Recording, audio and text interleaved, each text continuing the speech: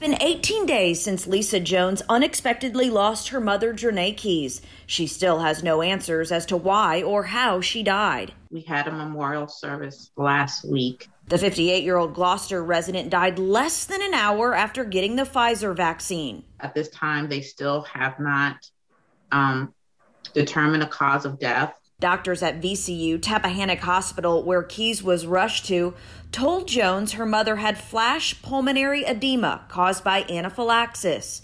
But it's still unclear as to if that was her cause of death. The medical examiner told Jones they would not perform an autopsy. That was just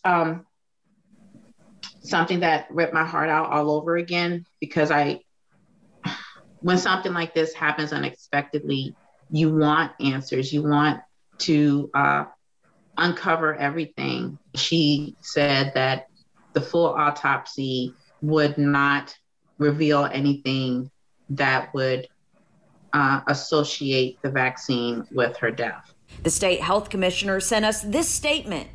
Quote, no full autopsy was performed on Miss Keys because it was not necessary in order to determine whether her death was caused by anaphylaxis.